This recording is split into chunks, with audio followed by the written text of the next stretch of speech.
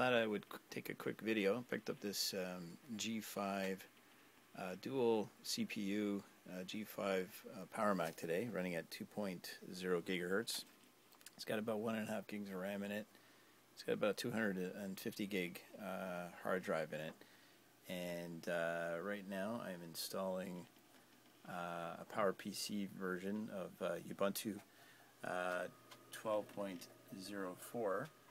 And so far so good. I'm just using an old 80 gig drive. What I did was I disconnected. I had a little trouble doing the boot command option, so all I did was I disconnected the power cable. I left the SATA connected for the original Leopard operating system, but I've got this powered up here, and I've got Ubuntu going on that drive up there. So I just wanted to see how it works, and so far it's so good. I've got it booting. I got it booted right off the CD or DVD. So right now it's installing, and